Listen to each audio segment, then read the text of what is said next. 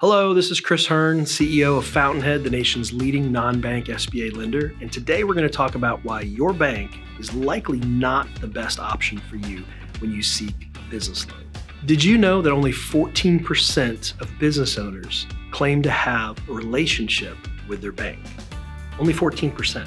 It's pretty staggering that it's as low as it is, but I think it just demonstrates how disloyalty has occurred over the last few decades in the banking world.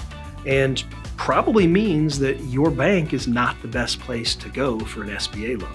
And the reasons are many, but among other things, most banks are generalists by nature. They tend to try to be all things to all people. They oftentimes have 30 or 40 different products and services that they're trying to sell you on, because if they can get you doing buying one of their products or services, then they hope to cross-sell you into all these others. So it's a little unique, certainly works out well for the bank, but doesn't necessarily work out best for a business owner. We live in a specialized society, so oftentimes that means you as a business owner ought to be dealing with specialists. Just like your business, you're probably a specialist in what you do. A couple things that banks are not very well known for, as I'm sure you know, is speed, service, specialization, the things we're talking about here today. So we noticed this over the last couple of years during PPP, where we were a very active PPP lender. We had so many applicants come to us who couldn't get their big bank or even their community bank interested in providing them with literally a life-saving PPP loan. So we noticed this disloyalty then. I think it's only accelerated since, and I think it's going to continue into the future. I would argue that a business owner ought to work with someone who is a specialist in business lending. And that oftentimes means not working with your existing bank where you have your accounts at, for instance. So let's talk about speed for a second. Why are banks so slow? Well, part of it's because they're generalists. Part of it's just the mindset of a lot of banks. They tend to be very averse to risk, and they take their time.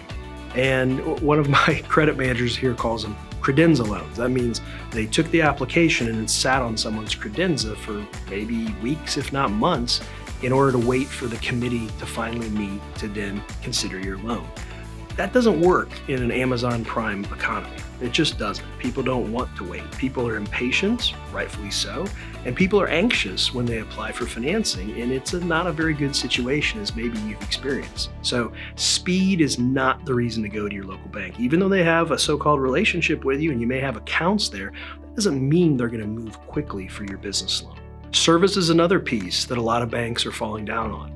Some of this is because, again, banks have been shedding employees for many, many years, shedding branches.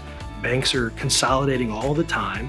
And frankly, sometimes bankers are more concerned about preserving their own job than actually giving you the best service possible. Again, the economy that we live in, the society we have, expects high-level service. And if you're not getting it, you should rightfully be disappointed and probably consider moving your business elsewhere. Specialization is the last piece that oftentimes banks can't compete on.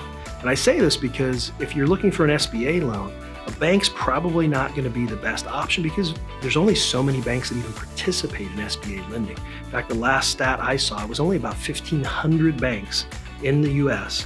compared to about 11,000 financial institutions that could provide SBA financing. That's a fraction of who's possible to give you a business loan out there.